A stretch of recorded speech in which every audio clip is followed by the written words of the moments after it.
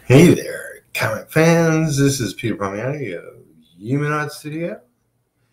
This is Making Comics and Art, episode 281. And today's title, I Don't Wanna, is so true. It's been a long day. And not going to be a long stream. But I did say I would come on, and I want to be better about being true to my word. I usually am over time, but I want to be more to my word as far as if I say I'm going to do something on the day, I want to do it on the day. And so I played with my cats, fed my cats. They are all currently lying down, although one of them was just up. So if I get interrupted, I get interrupted. But yeah, I'm going to fill in some black and chit-chat. And we shall see what we shall see.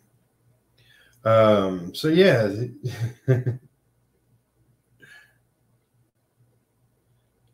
it's funny, the cover image I found.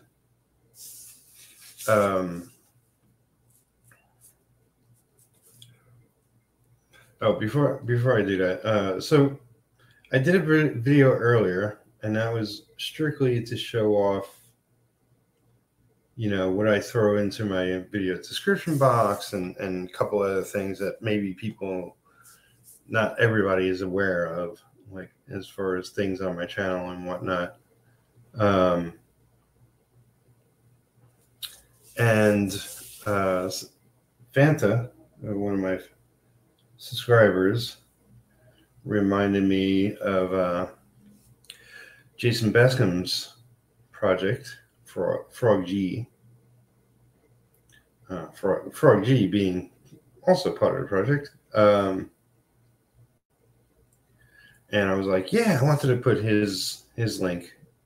So I have a bunch of, in short, I have a bunch of links to campaigns. Some are active, some are in demand.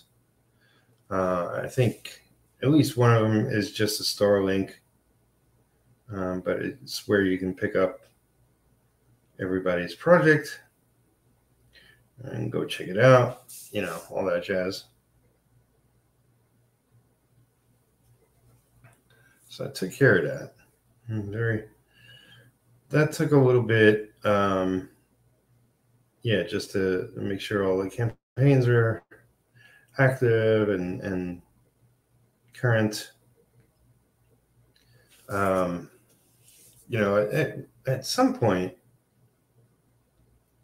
when I have less on my plate, I want to get crazy and like really share a whole bunch of campaigns. Although, not having the strongest internet and PC,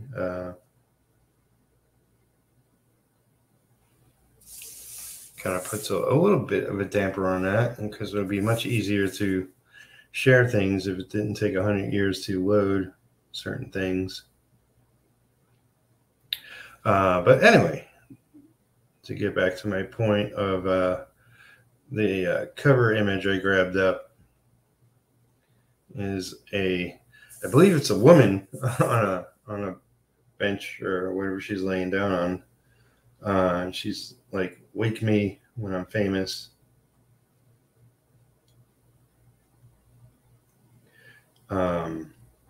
Which is slightly tied to the idea of I don't want to, we all have a lot on our plates. Hey. Devilfly is here saying hell. He says, I'm drawing too. Awesome, awesome. Well, welcome, sir. Yeah, so with me when I'm famous is like we all have a lot on our plate, and there's definitely times like me now currently I'm exhausted out of a full day, and yet I choose to also come on here in the evening, which is slightly insane, to add more to my day and get a little more done on this piece. You know, what I do want to do is make better progress on a slew of things I got going on. So that I can be more on top of my workload. You know, another thing I did today is I tackled, and I was doing it for a couple hours. I tackled the files on my computer, and I can't imagine freaking being a colorist. Something I want to get into. But I know how like colorists like files, big ass files, really start piling up on people's computers and wherever they choose to keep their files. I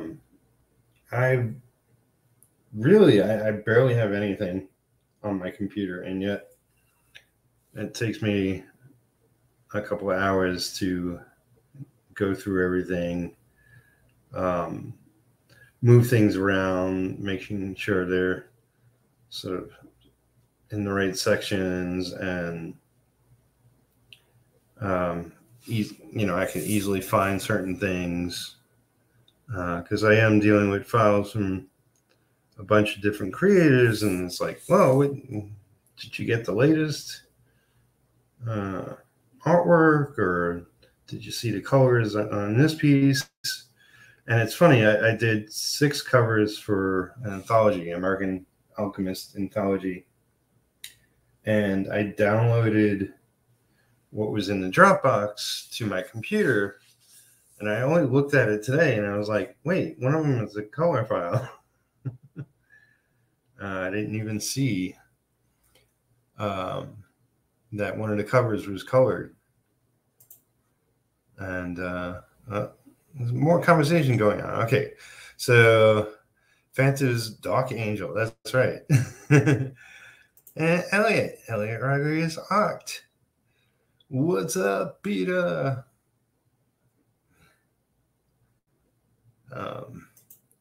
And Devilflyer dropping a link. Is that Fanta's channel? Because I subscribed to that the other day. Although I haven't actually checked out her videos. Did she sing also? You would know. She's constantly on your channel, Rex. Oh, my YouTube. Oh, okay. Yes, go subscribe to Devilflyer.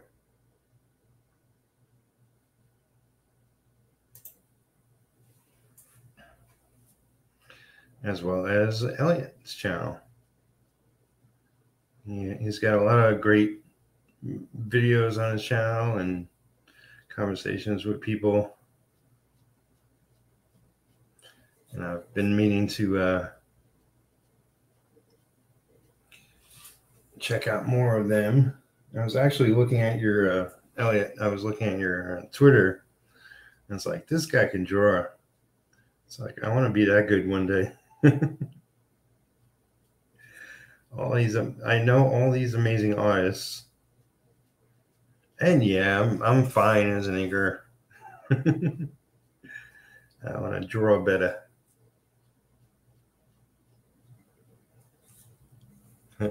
No singing.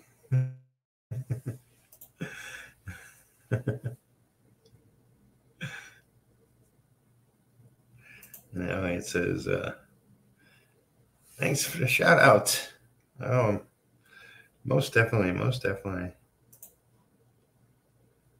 I do the same with your inking skills are awesome. Thanks. I appreciate it.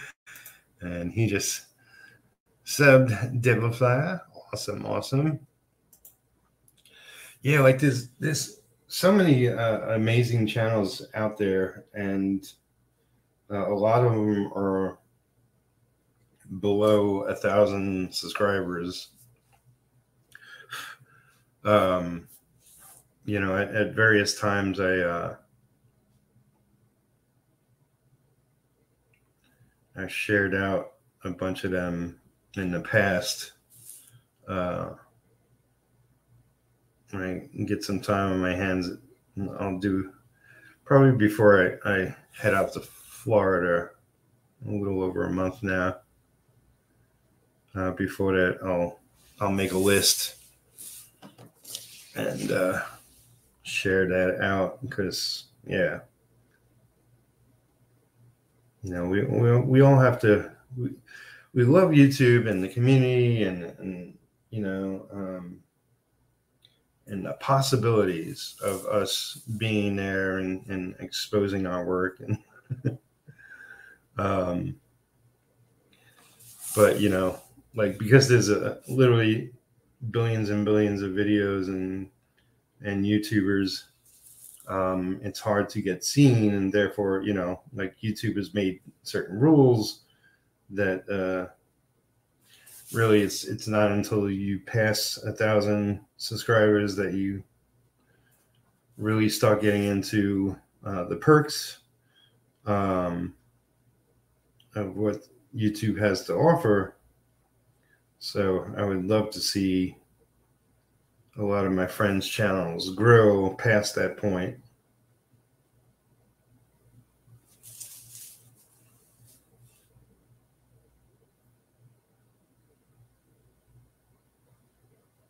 Absolutely.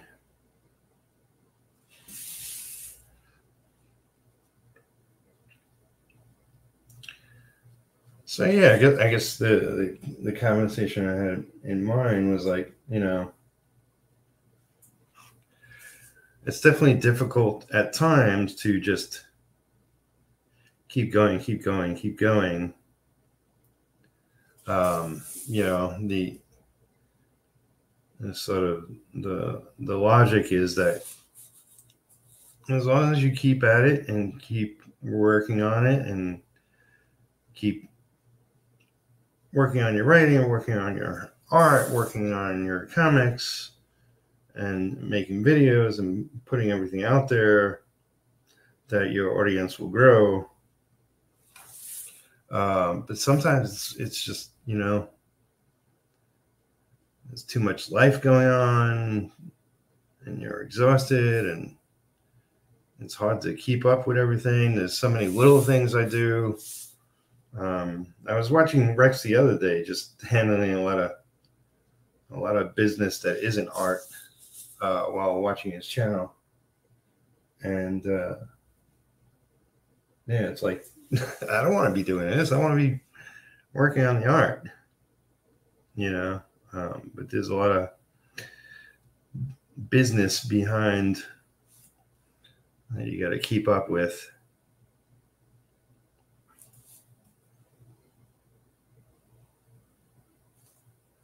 And it's, you know, it's all a daunting task.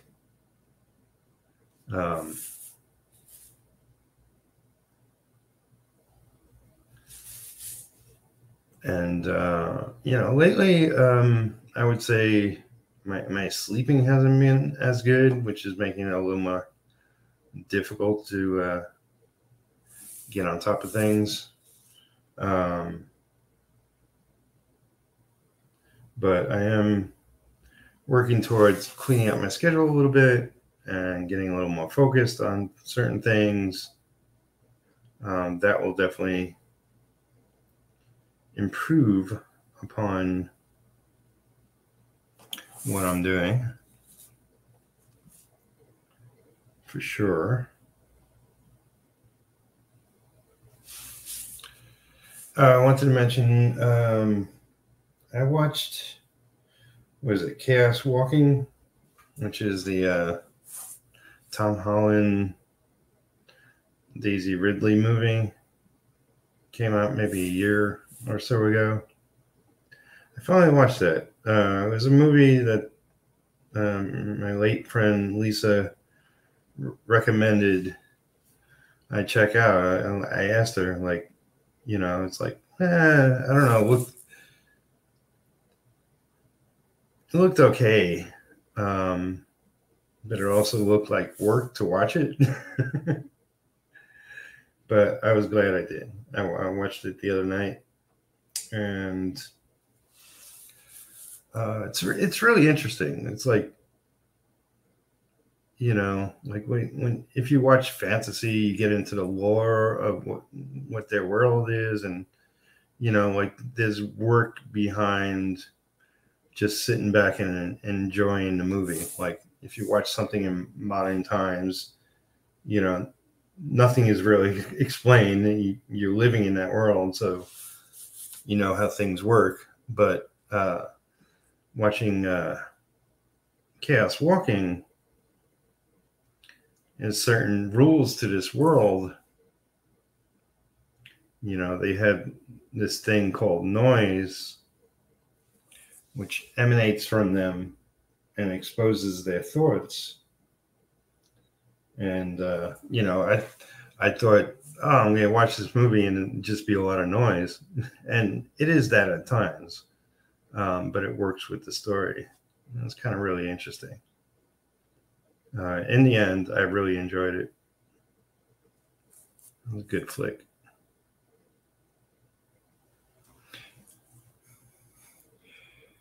And Nefarious, what's up? What's up? How you doing, man?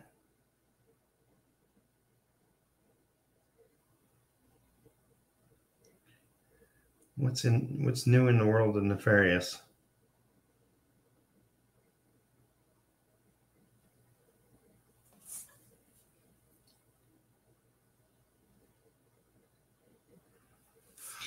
I enjoy it when my friends show up and hang out with me. So I know Rex, otherwise known as Devil Flyer, is making some art. Is that what you're doing, Elliot? I know it's you're definitely in a different time zone. I forget what time it is by you right now.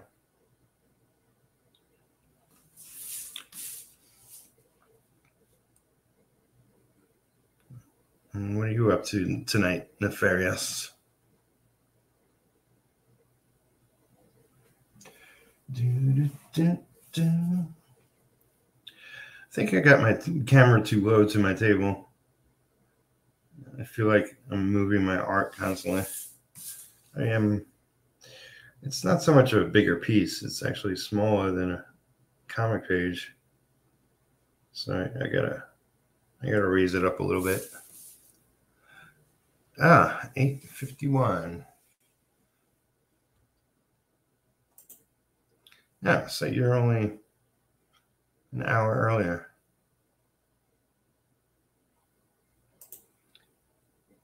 And Nefarious, I was working on some scripts earlier, and now I'm writing a video essay about Tim Drake Robin. Curious. Elliot said, digging the pics you posted of the con, Nefarious. Great stuff. I got to go check those out. And yeah, I'm actually working on a page of my own book. Excellent.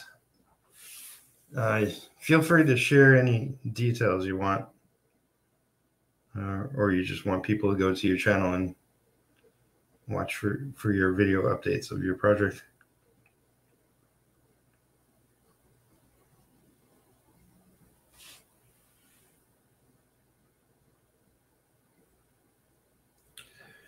That's right. When now I remember when I had you on my channel. Yeah, it was only an hour difference.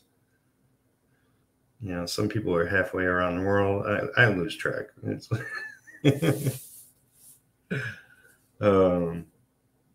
I've been back and forth with a friend of mine who's in Australia, and he's 6 hour difference.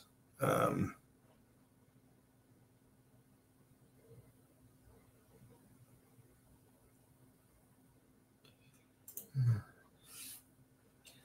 getting pop-up ads. What? A notification from my browser. Get Spotify Premium for free. No thanks. You just want me to work for it.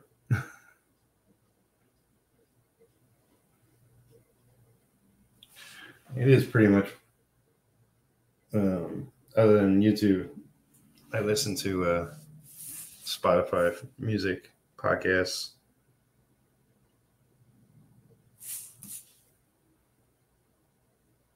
They have some audiobooks on there. Good stuff. I could do without the ads, but I also don't have the money to get rid of the ads currently. Oh, which reminds me, I'm going to upgrade my StreamYard, but I figured I'll run out of my hours first before I do so. So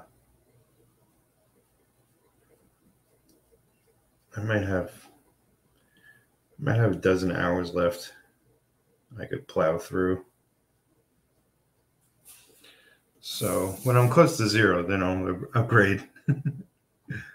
I'll make it last a little longer. At least it will seem that way. I'm not a rich man. One day. But, you know, I plan to do a lot of these pieces of artwork. And I forget if I mentioned, but, you know, I'm going to be doing a lot of well-known characters, 10 by 10 pieces, penciled ink by me, $30 a shot. But I thought, you know, since a couple of people mentioned recently that they were fans of Razor back from the 90s, and I worked on a bunch of Razor issues, and I was like, you know, I should do Razor. Like, I'm known for Aquaman mostly. I did a lot of X-Men work, but I wasn't really credited for a lot of it. But I will be doing a lot of X-Men characters because I love the X-Men. But, you know, as far as independent characters I might be known for, Razor is definitely up there.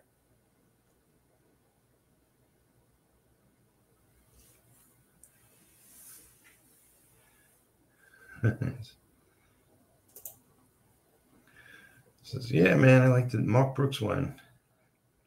And he says, I'm doing a 10-page preview of my characters. It's to introduce the characters. I'm also doing some concept art. Awesome. Super sweet. Yeah, you know, I love just seeing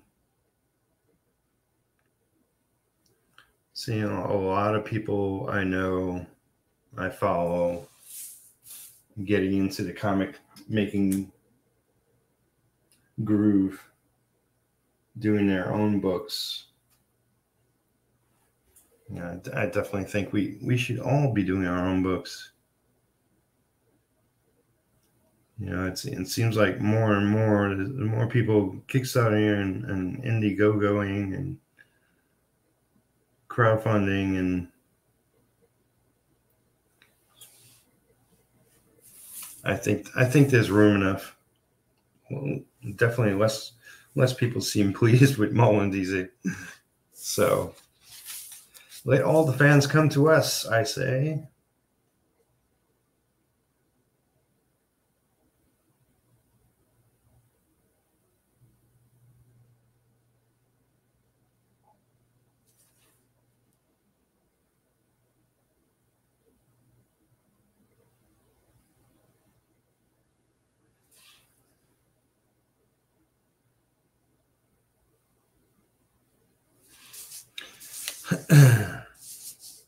I remember back when I was working on a yeah, a simple statement. Do your own thing. There isn't a better time for it. Absolutely. It says, yeah, man, it's the only way to do it.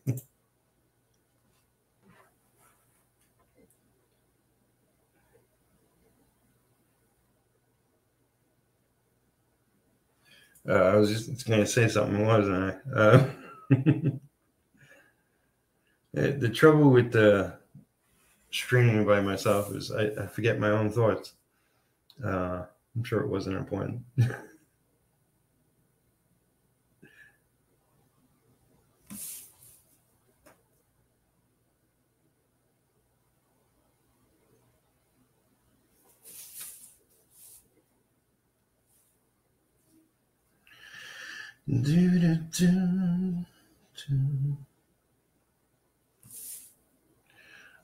But yeah, other than these pieces that I'll be drawing myself, I want to do some like sexy punk girls and do some stickers. I've been waiting on a friend of mine. I did this alien artwork that's literally the best thing I ever drew. That I've discovered when going through my files that the file I had of the alien piece was it wasn't a high DPI. It was less than 100, and I want to make a quality print out of it. So I messaged my friend who bought the artwork, and yeah, he's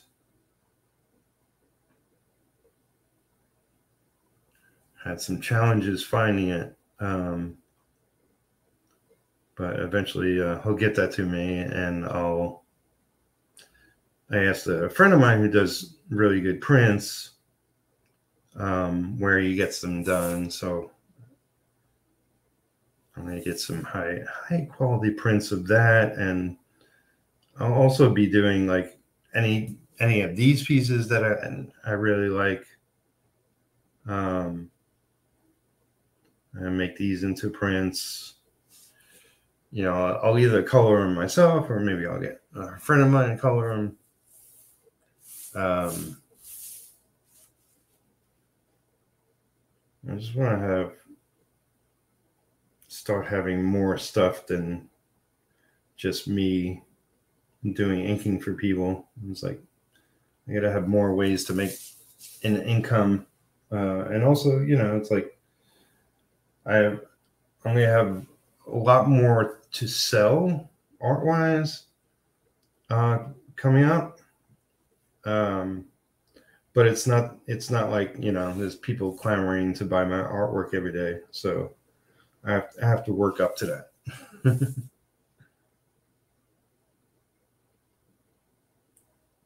Yeah, let people see me draw more and stream more and all that jazz.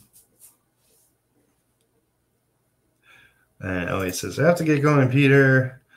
I'll be sure to catch the rest on replay. Be safe. You too, man. Appreciate you coming by. And thanks for the kind words. You are awesome.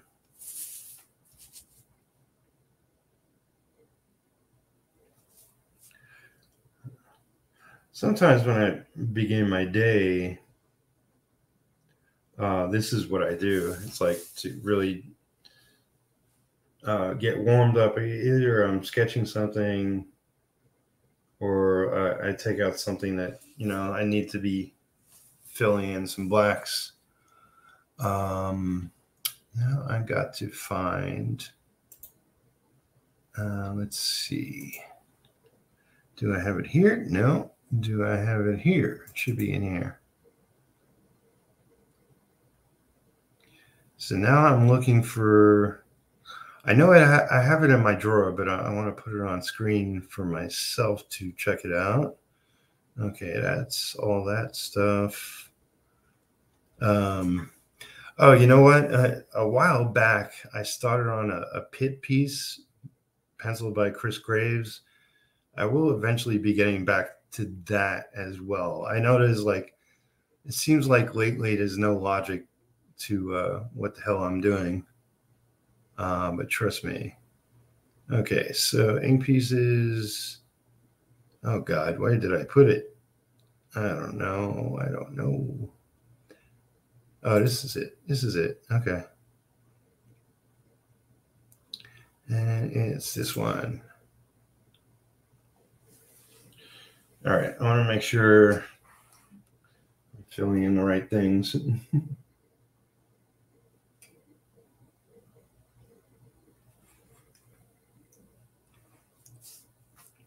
All right. So I get this up here.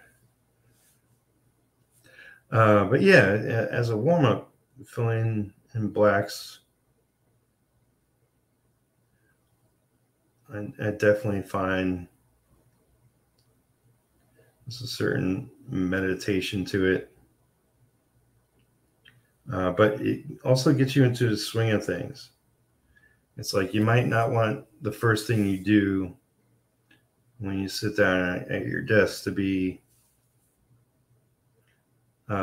dropping some lines that, you know, have to have a certain quality to them. So if you're just filling in blacks, you get your hand going and your brain activating, so that when you are more awake and conscious of what you're doing, you tackle the harder stuff.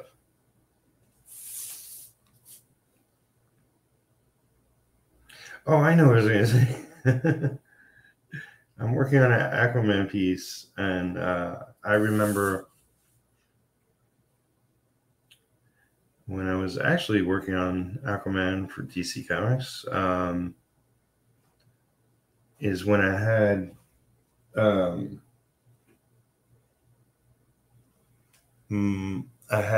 a number of assistants,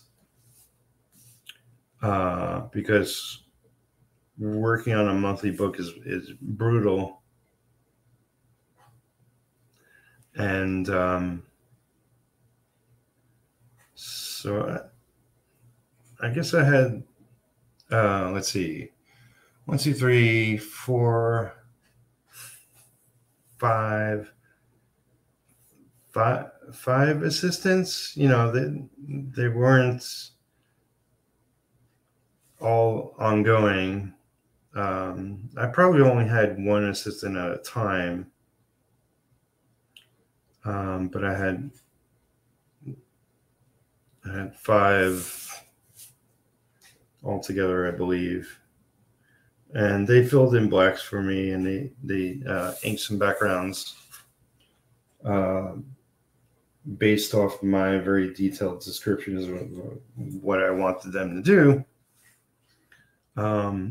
You know, it's a lot of work to take on an assistant. And regardless of the level of talent, you really have to go over exactly how you want things to be. Yeah, I could pull that up later. Don't need to look at you.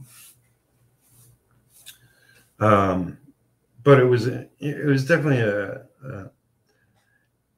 I remember before I had the crazy workload ongoing, and realized like I couldn't handle it alone. Before that, I was refusing to ever have an assistant. But at the time when I was like just working every day, long days, I really started to sink in that I needed some help.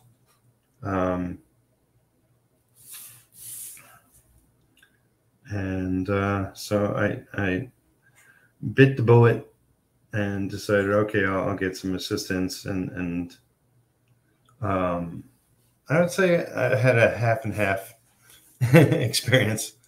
Half were good and half were eh.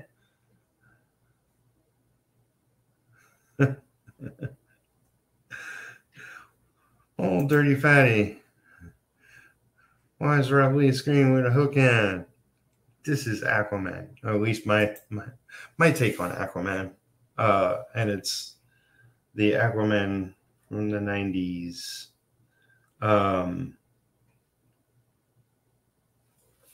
That I worked on when Peter David was the writer and Jim Calfrey was the penciler artist.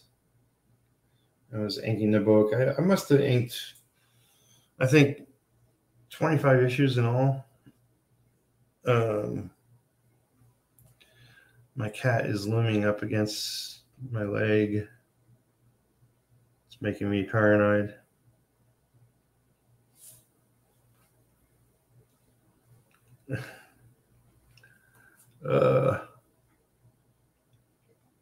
I hate having open ink when my cats are like right there, because every one of them jumps on my desk.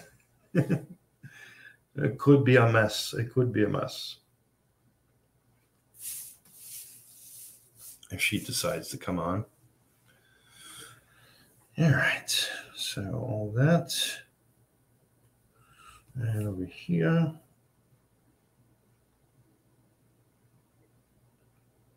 I got the white acrylic pen. Not well. I'm gonna do some bubbles for sure. I'm not sure if I'll do more with that.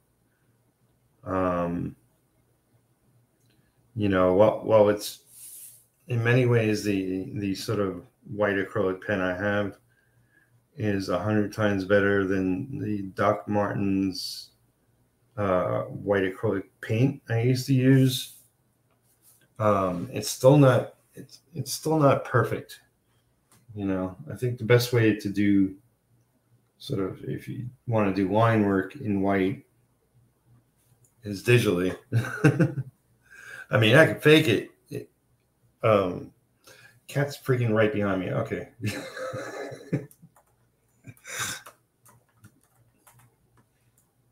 What are you doing? What are you doing? Meow. You want to go out? Want to go out? Yeah, hold on. Hold on, folks. Come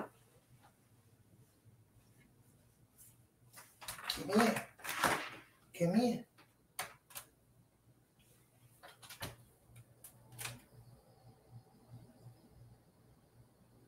Well, come on. Come on. Come on. Yeah, come on. Come on.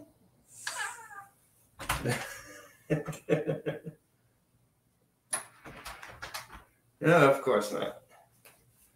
I think she wants treats and she's hounding me. Sorry about that. She walked into the kitchen. Hopefully she'll leave me alone.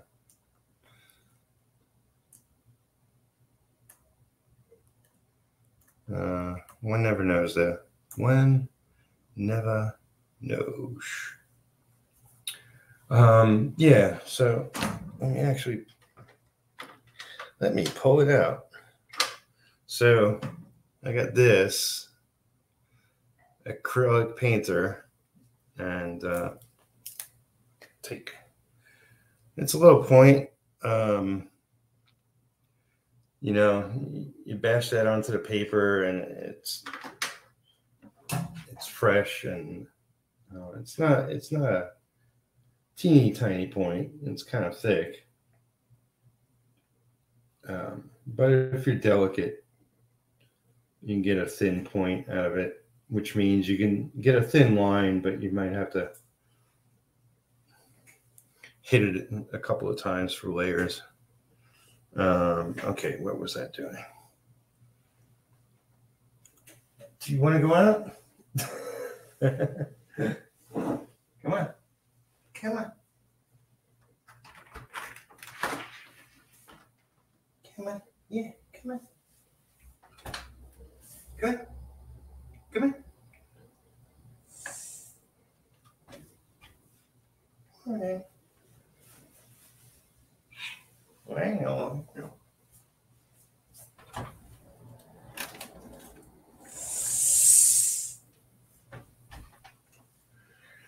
Okay. As I was saying,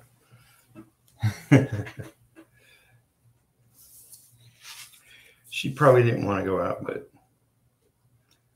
she's hounding me, and I just fed her. So, and they always have water and dry food out here.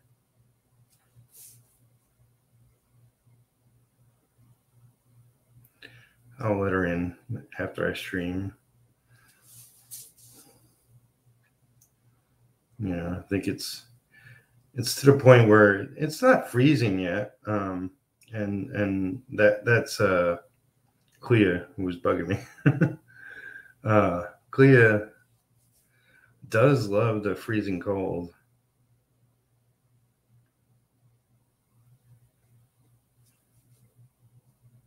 And she also loves the extreme heat of summers. You know, if you know, any one of my 3 cats is outside, it's usually Clea. But you know, it's like I get these treats for them, and she wants to make a whole meal out of it a lot of times.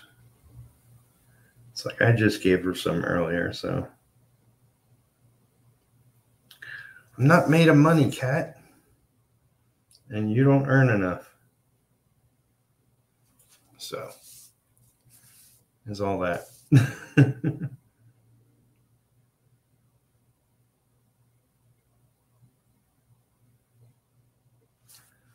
Dun, dun, dun.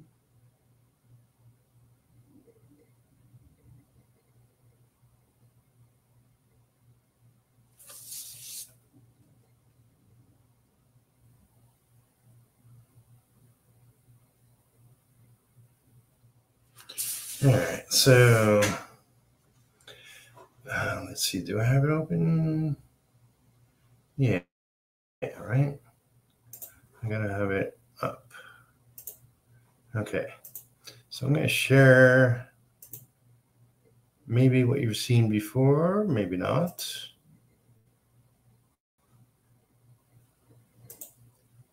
Yeah, this. So this is the piece I did previously with the various different shading ideas I had. Let's see. Make that black.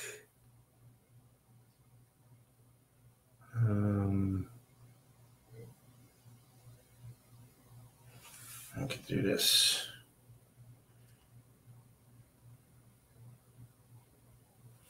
All right.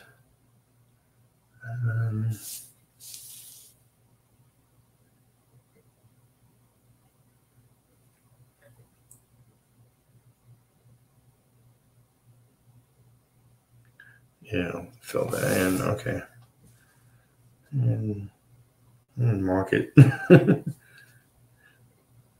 So forget that. Over here.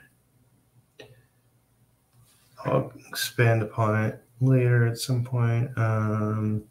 This, yeah, that looks good. That's black. All right, I could drop out of here. And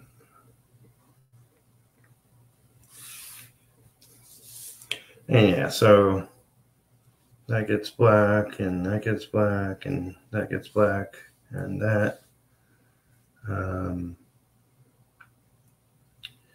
And this is hair. I didn't do any lines there.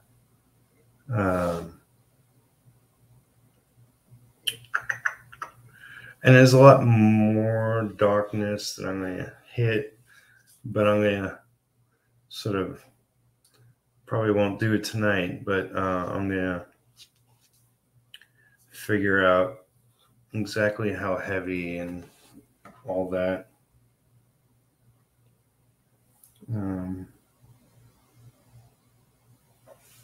Because I want to do a lot of feathering on this piece.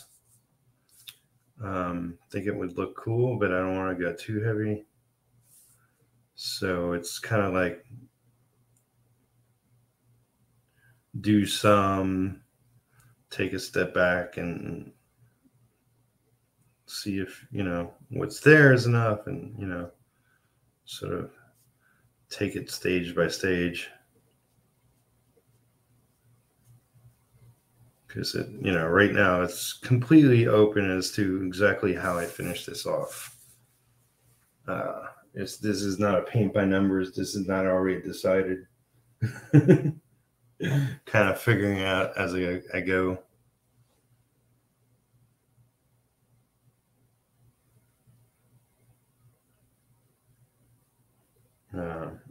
I mean, I really like it right now, and I don't want to ruin it. So I'm being cautious.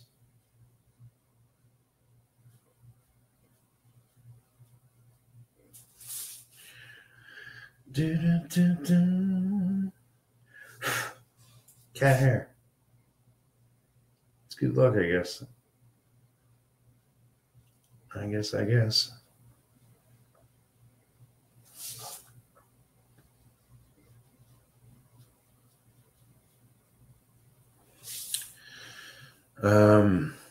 But yeah, so, I was saying before regarding my thumbnail cover,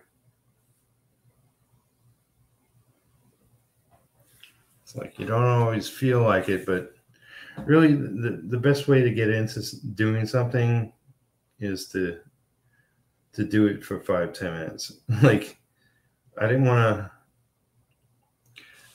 to even do 5 minutes of this tonight, and I'll probably be doing an hour, and that's great. That's it's like you just give it a little effort, and you want to give it a little more, keep going, and that's a good thing. In regards to the sort of wake me when I'm famous, it's like, it would be nice to be famous. I've had many thoughts on that subject, but I just wanted to be doing a lot better. And I was thinking, like, if I made $100,000 a year doing this stuff, that would be excellent. Like, if I made more than that, that would be phenomenal. But like, it's like if I made $100,000 a year making comics, inking comics, selling artwork, blah blah blah, like everything added up.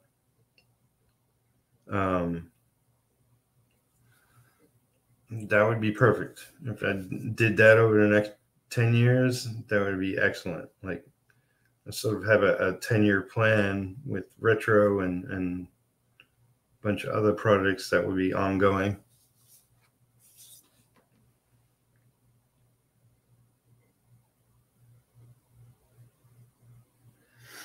And, it's like everybody who does anything sort of has an audience, and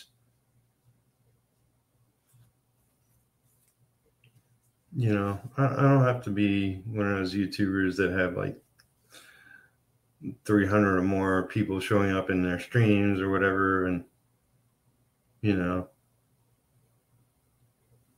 be nice if that happened every once in a while.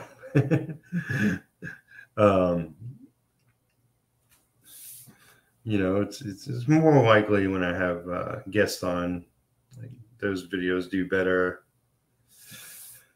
And, you know, I mean, that's also good for them. Like, it gets them the exposure, gets them, you know, people checking out their campaigns, their sites, following them online. You know, I have had plenty of creators who haven't had a big reach come on, you know, like previously, like when I just had the podcast, came on the podcast or come on my YouTube channel, like, and, you know, definitely benefited from it.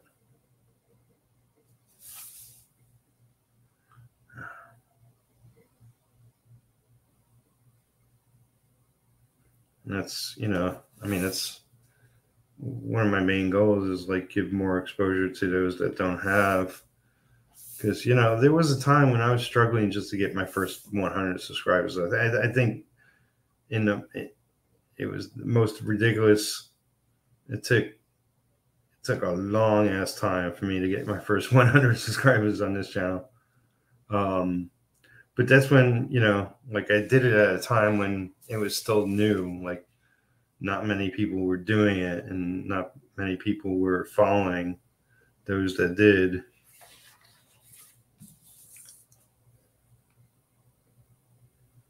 You know, but you know, even though like I'm not making buco cash right now, and I'm not like selling my art every week or whatever,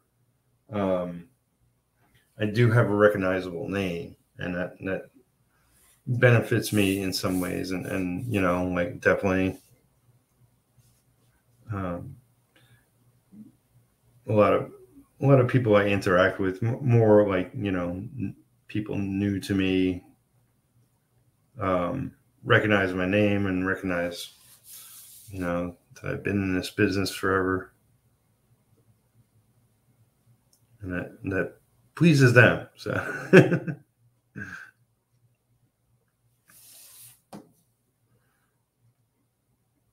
you know, to me, it's like I just always want to be working. I just, you know, like, and I want to be doing a better job at it, and that's part of the reason why I put I don't wanna. It's like I want to be doing a better job at doing everything I'm doing, and that means I got to put in more work. And it's like is definitely like sort of the attitude like I don't wanna, because I already have a ton of work and I'm barely keeping on top of things now. But you know, you gotta pile that extra work on, and if you're gonna break through some brick walls in your career.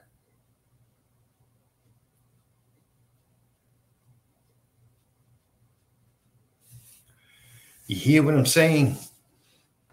You know what I'm talking about? I'm glad somebody did. And, you know, like a lot of times when I stream and have only a few people watching, like right now, you know, it's just onlookers, for whatever the case. Maybe they're working and they're just, you know, it's like not everybody interacts with the chat. They treat it like a TV, like, you know, it's ridiculous, but I got a TV, you know, got it in August. It's now October. I haven't hooked it up yet. I should really get on that.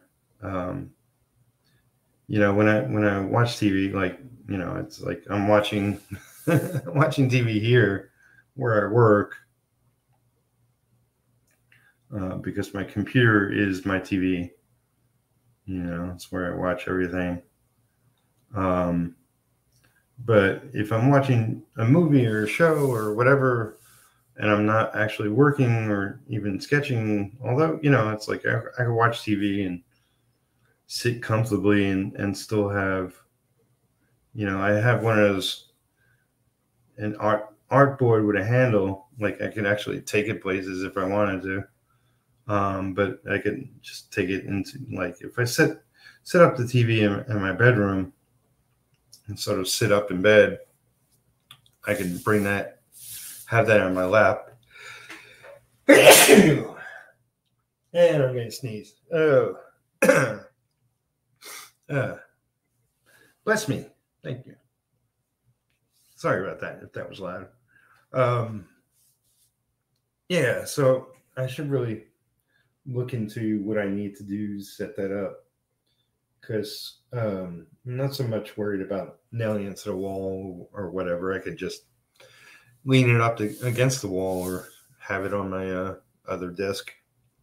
I have another desk in my bedroom. I just gotta figure out the cable combination and whatever. If I need to get an additional cable, because I would love to, like, you know, if I'm working, then whatever I'm doing on the computer is work related. But if I'm relaxing, like if I'm eating and just want to watch something really quick, I can do that in the other room, and it can be separate from work. Because I think mentally that will do me better.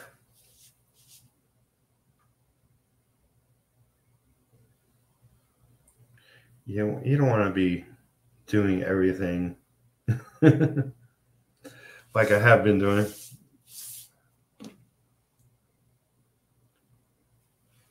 I do everything here, which is my, you know, technically it's my living room, but it's really my studio.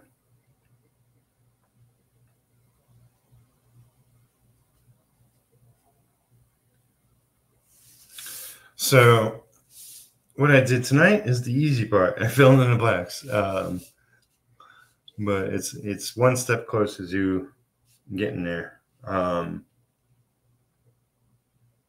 Yeah, I want to figure out exactly how much I want to feather and coarse hatch, and, you know, the water, there'll be some feathering there, and then I'll go in with the white, you know, over there. There's a little more feathering there for the hair. I could also make that hair, or that could be water, you know. It's like, I'll probably make it hair. I wanted to finish this a little bit.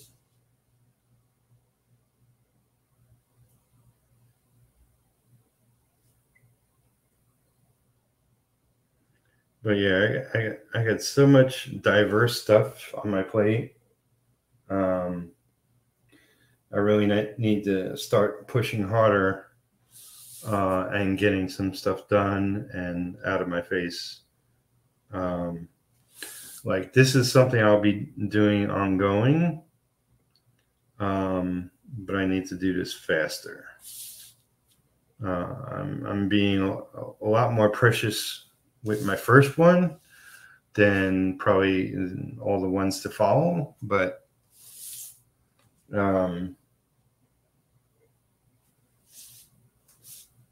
you know, I'm mostly known for Ackerman, so take a little more time with this one is fine.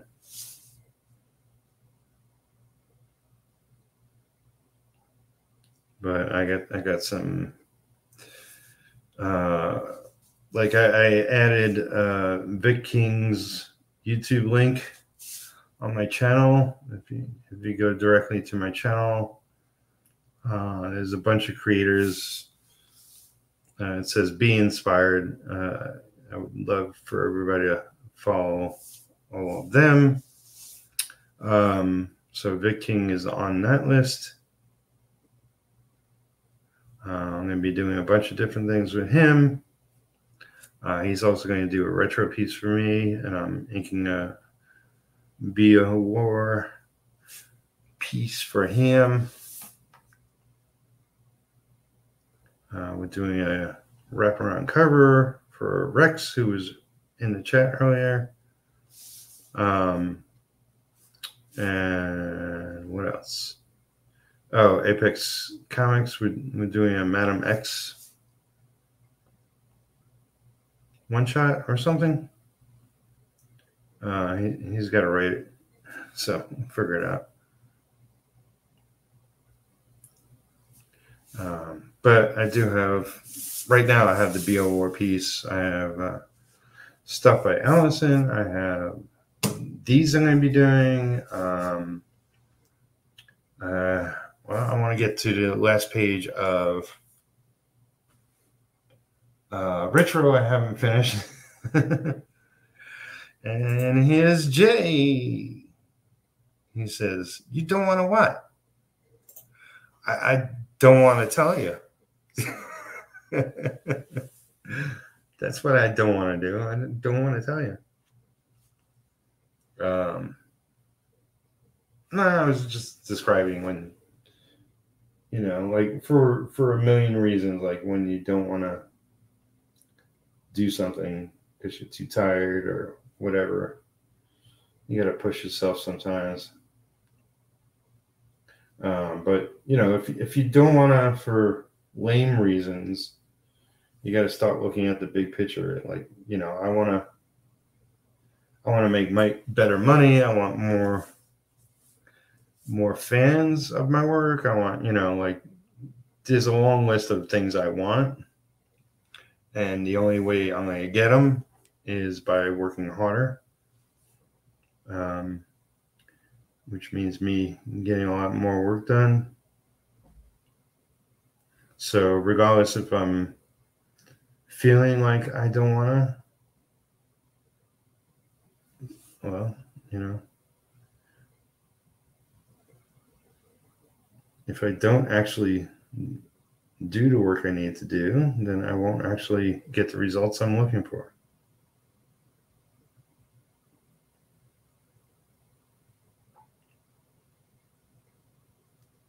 So there's all that.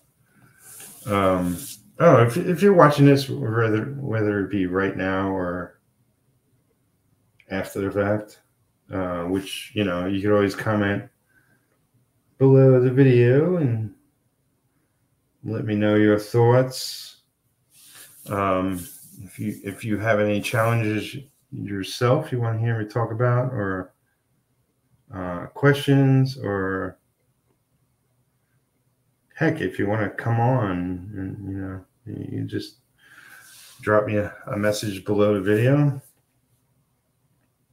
Let me know.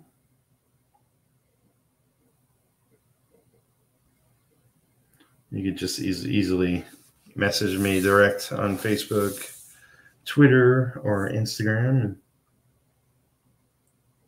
3 easiest ways.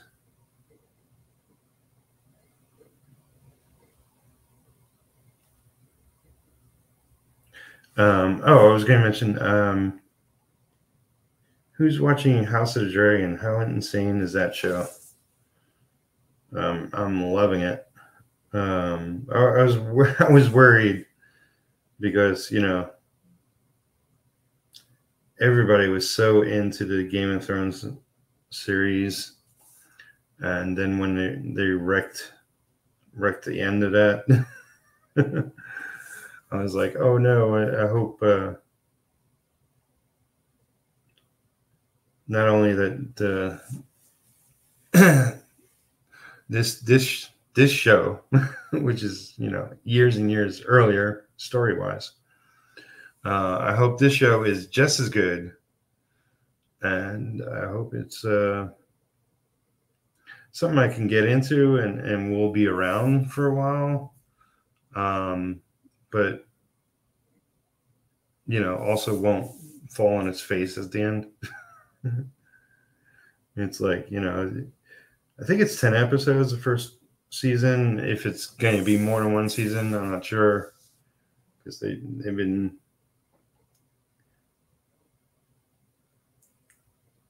jumping up in time. It seems like almost every episode. And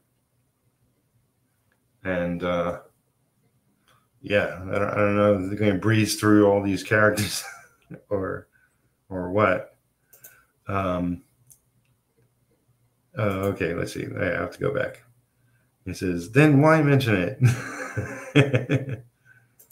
And then he says, oh, so every day then. Yes. I don't want to get up. I don't want to work every day. I mean, I've moved since the last time I was on, but I don't know what new thing I would say.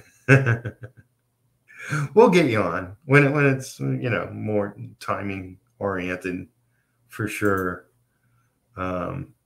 It's the first season. Give it time. As far as it failing, I don't want it to fail. I want it to be consistently good, so I can watch, you know, more than one season.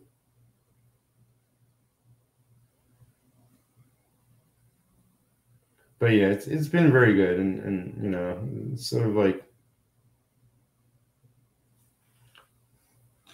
you know, it's Game of Thrones, so it's a lot of people die. So I don't know if there's going to be a second season. I don't know who will be left, if anyone.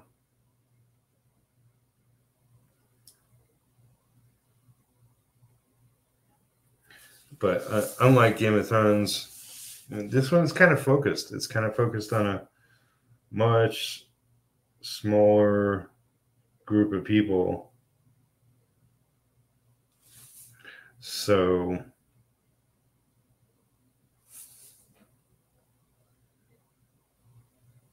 I don't know. You know, I mean, one of the things I liked about Game of Thrones was so vast that you can, you know, you could really focus on so many different peoples and groups and tribes and what have you.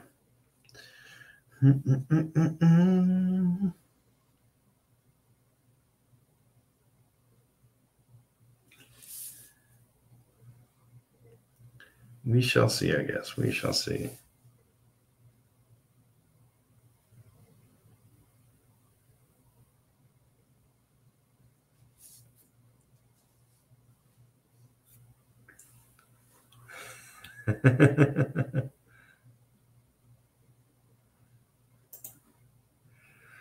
And Jay says, it wasn't until season 7 that Game of Thrones screwed up. Yeah. And he says, whereas Rings of Power fell down and went boom right out of the gate. You know, I've been holding off watching that because I've heard mixed things about it. And actually, I was kind of not interested in watching, you know, the new Game of Thrones or the new Lord of the Rings. I know that they're called different things, but I did watch 10 minutes of Rings of Power, and it seemed okay. But you know, it's like 10 minutes. Like I heard it was at best slow. But you know, I mean, there's already 18 million things to watch. It's not like I'm missing out if I don't watch it.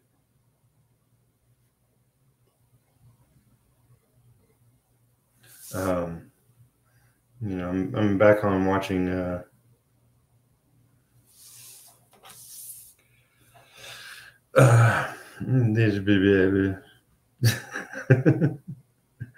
Walking Dead. Yeah. Getting my brain straight.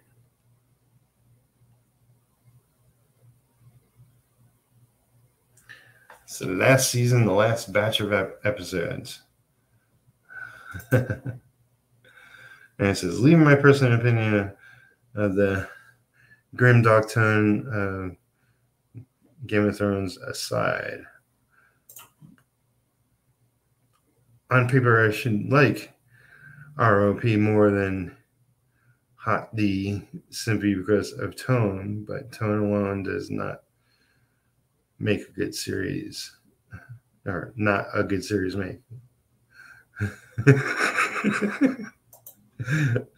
You're watching Invisible? Yes.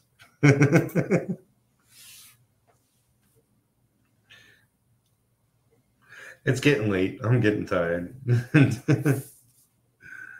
I mean, literally, I was like, I'll come on and fill in some blacks, and I'm getting towards brain dead for sure.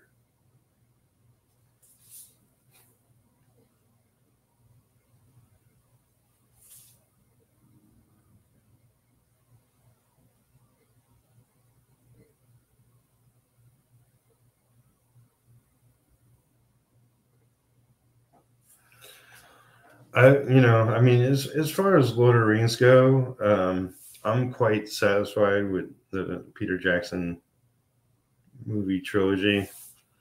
I even watched the Hobbit trilogy, but that didn't really do it for me. That could have been one movie. But I love the Lord of the Rings trilogy movies. Peter Jackson. I think one day, it's like I saw them in the theater. I think one day I'll watch all the extended versions as well. Probably when I've forgotten most of the film.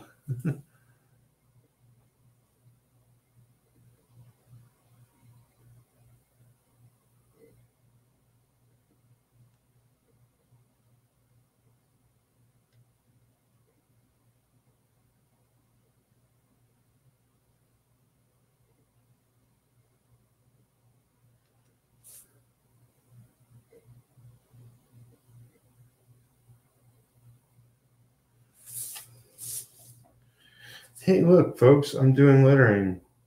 Something I don't always do. But I figured for these pieces that would be fun.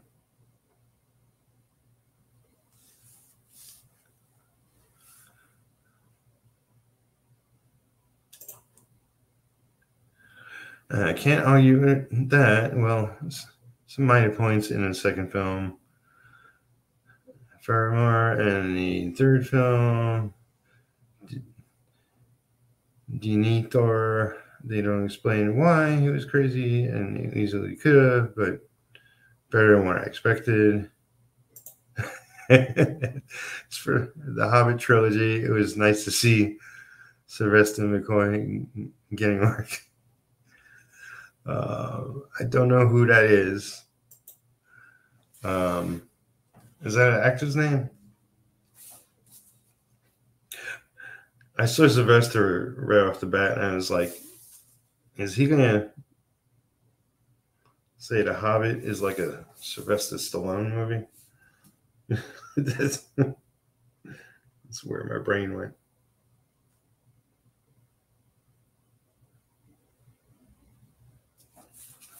Stallone should have been in The Hobbit as Rambo, and he took out all the hobbits with a machine gun. That would have been a better Hobbit movie. I can imagine that's what you were saying.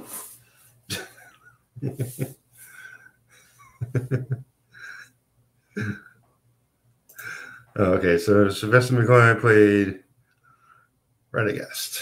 Okay. Yeah, well, because they all have strange names, it's like hard to remember who's who. And my memory is not the greatest. Not when it comes to stuff I've seen and enjoyed and forgot most of it.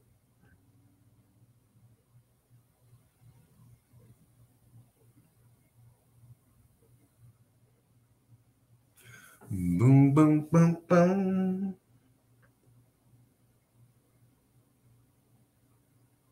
But yeah, I thought the talking dragon was cool.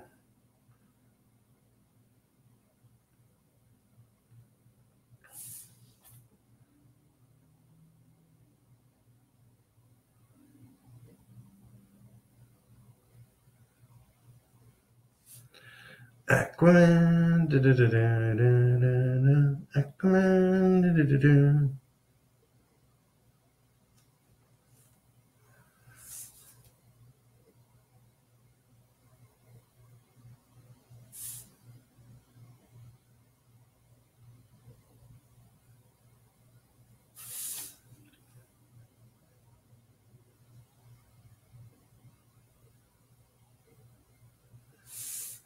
Right. Look at me doing lettering. It's amazing.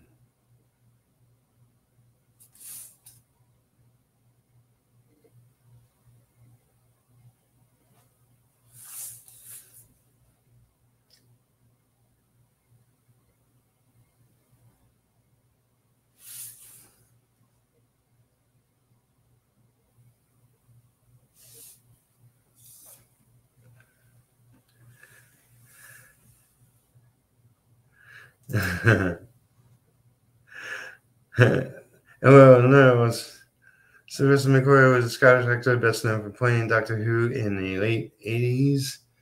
Was he the Doctor Who with the scarf? That's the one I watched the most when I was a kid. He was the other good wizard in the Hobbit trilogy besides Gandalf. The animal friendly one. Ah, yes. Well, I do remember him, as a matter of fact.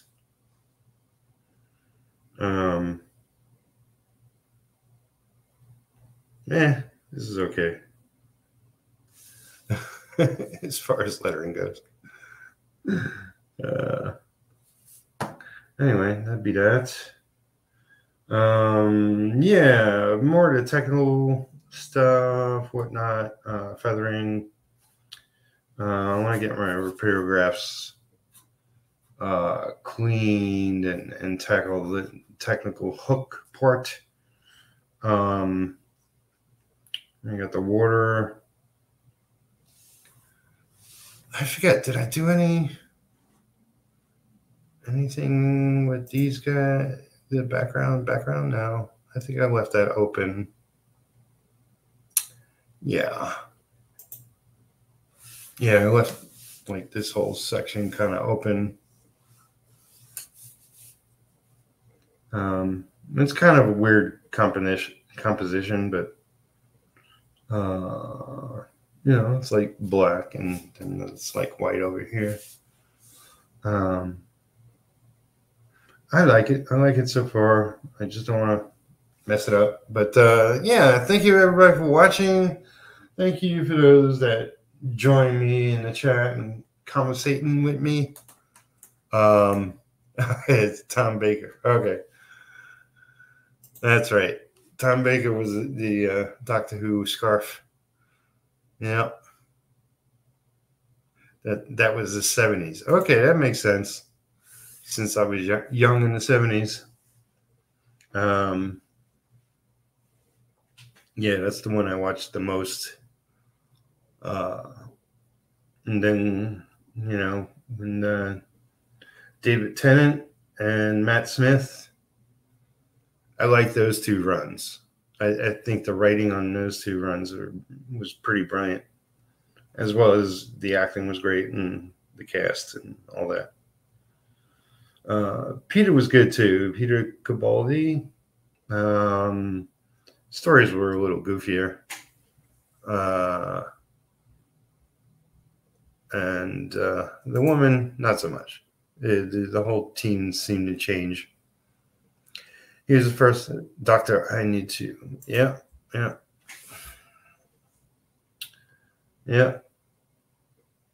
Even though those not even familiar with Doctor Who know who I'm talking about when I mention Doctor Who with the scarf. And that's the nice thing I could say about House of the Dragon. It's nice Matt Smith getting work. He's really good in the show. It's like, you know, when I saw pictures of House of the Dragon, I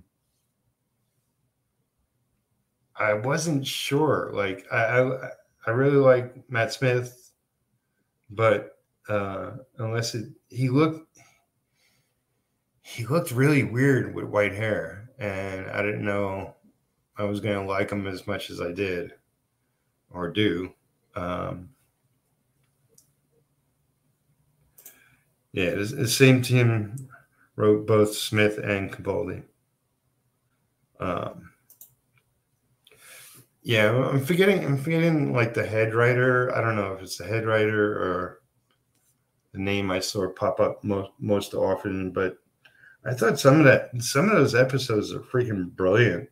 The writing is really, really good.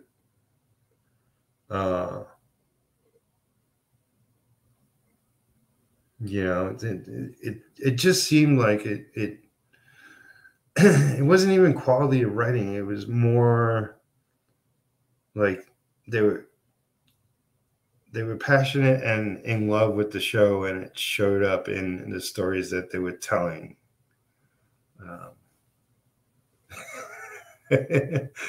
Matt Smith always looked really weird. Well, he looks especially weird as his character in the show. And he's not necessarily a nice man. You know, I did see the Morbius, and I knew going in how I would feel about the movie, and it's kind of like, it was entertaining, I guess, but I didn't think anything super special about it. And yeah, it was nice to see him in it, but yeah, it was okay.